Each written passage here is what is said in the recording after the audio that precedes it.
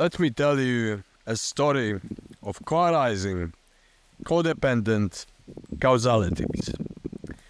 What happens if you make a stance and discover that all the choices, decisions and judgments that you made in your life were correct to a certain extent, with variegated, erring, some wraths, some kleshas, defects, afflictions, and so on. So imagine that you are caught in a web of codependent, co-arising causalities. And even being in the right, you're encountering those variable networks of delusion, ignorance, attachment, stupidity, flawed belief systems, things contradicting your hard-won realizations, your metaphysical insights, your realizations of gods, divinities. And you may be at odds with, for example, religion, belief systems, ideologies, politics, societal ideas, and so on. So what happens is that whether you like or not, your hands are tied.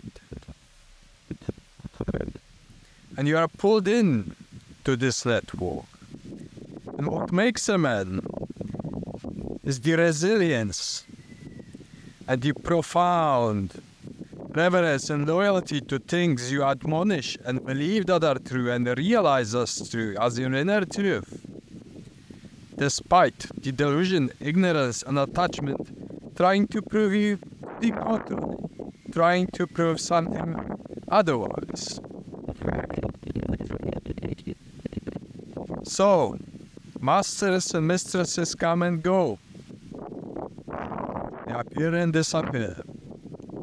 Delusion, ignorance stays.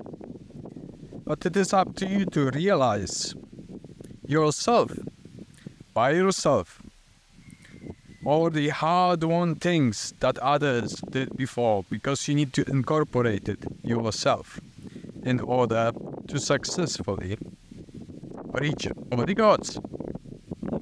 So,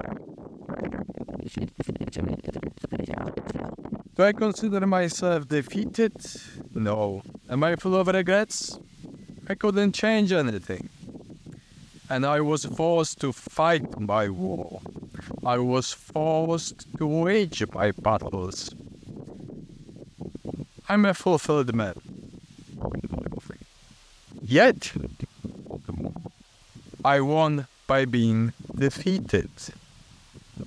I was defeated by ignorance, arrogance, wrath, delusion, religious, societal, or otherwise.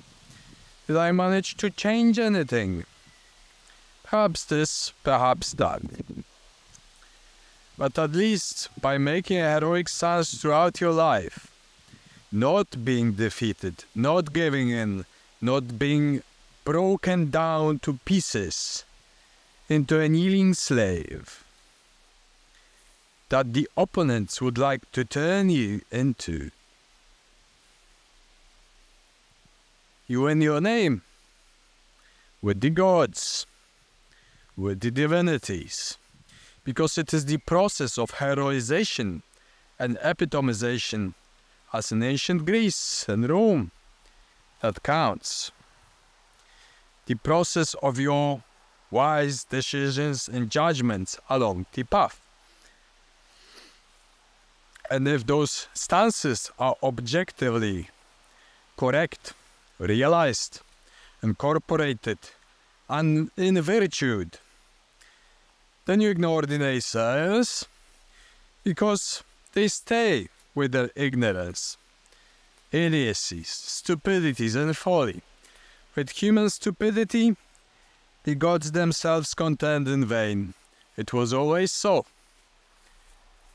At the point of death, you simply take your Manjushri sword and cut through all those delusions of theirs, so they have no right to ensnare you.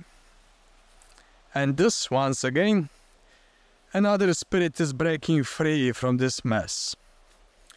So, with this small speech, I would like to say, never give up.